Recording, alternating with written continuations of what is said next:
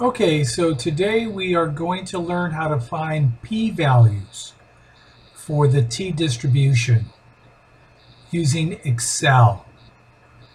In my opinion, the best method for calculating a p-value for the t-distribution is to use Excel. Excel comes with built-in functions that we can type into one of the cells to rapidly compute the p-value. And just as a reminder, p-value does not mean proportion. They're two different concepts. So let's take a look at our first example. It tells us that the test point t is 2.34.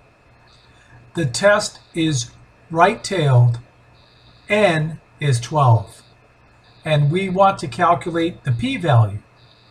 So to do this, we have to use the right tail area function for the t-distribution. So if you recall, degrees of freedom is always n minus 1. So in this example, degrees of freedom is 11.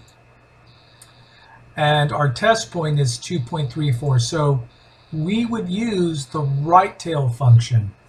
So to type in the right tail function, you type t.distribution.rt. And we include parentheses. The first value of our parentheses will be 2.34, which is the test point. Put a comma.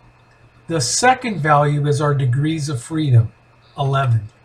Close the comma. And then you hit enter, and we have the p-value. Let me extend it out. So the p-value, and I'll just highlight that in red, not red. Let's choose, how about gray, light gray. So the p-value for this problem is 0.0196. Now, what if we have another example? Let's say our example, our test point is now negative 3.12.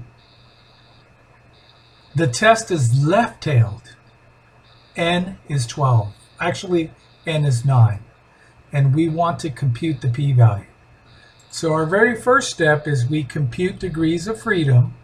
That's 9 minus 1, and that is equal to 8. And since the test is left-tailed, we would use this formula here, t-distribution.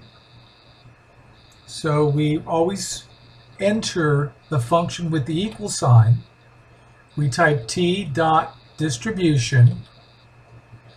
Our test point value is negative 3.12, comma, degrees of freedom is 8. Close our parentheses.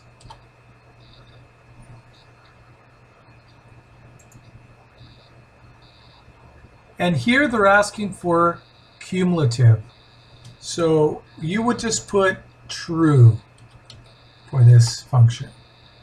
And we get the 0.0071. So just remember, when you're using the regular t-distribution, they may ask for cumulative, so you want to use true. And so the p-value is 0.0071. And finally, our third example is t is 2.08, but now the test has two tails. N is 24. Once again, we compute degrees of freedom. 24 minus 1, 23. To calculate our p-value, we use our third function. We type equals t.distribution dot two tails dot, actually not a dot in the last one, we just put parentheses. Our test point is 2.08, comma, 23, and we have the p-value for two tails. And so now we're able to use the p-values to compare with your given alphas to determine whether we reject or do not reject H naught. So this is just an example of where to use or how to use Excel to compute p-values for the t-distribution. Have a great day or evening. Take care.